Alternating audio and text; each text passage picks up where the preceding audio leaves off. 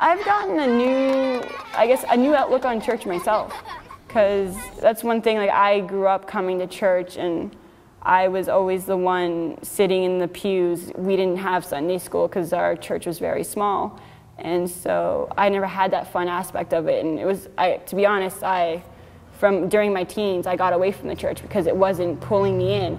And so now, for me, I've come to realize that, okay, maybe it's not just the same stuff. Like, it's finding new ways, and I'm starting to come back because I'm starting to help teach.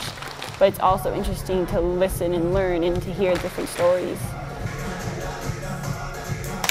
For example, this year we had 73 kids, and this place boomed for 4 days. John and I were here with Matthew and Marnie and all the other volunteers, and it was so delightful to feel the spirit of the children, and really, to me, it just brought me closer to Christ. Over the last 4 years, it started out with, 15 kids the first year? This is the 4th year. This year, we had to do a lot of renovations due to fire code. So when the fire department came in, we had to replace, for example, these doors, and unfortunately put in exit signs. And in the hall, we had to put in fire doors everywhere with emergency bars on both the back. After the congregation saw the results of the good work that was done, we're in the process of switching this over to a winter chapel because it's just too expensive to heat and run the big church in the winter. It's not insulated. Some of them have become closer to the church.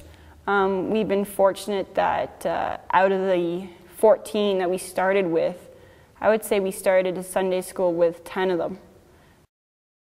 I've always, in my own journey, been privileged to, in a way, walk between rural and urban.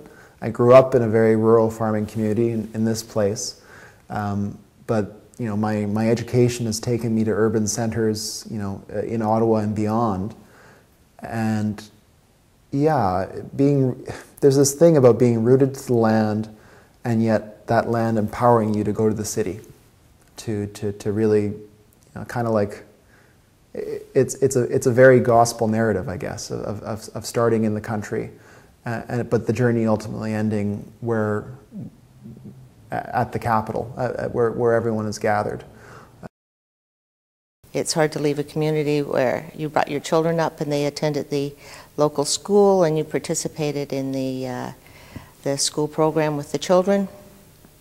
So when Matthew became involved with the child poverty and the daily bread program at the school, I was interested because I remember monitoring the lunch programs and seeing what the children were bringing for lunch and how they behaved in the schoolyard.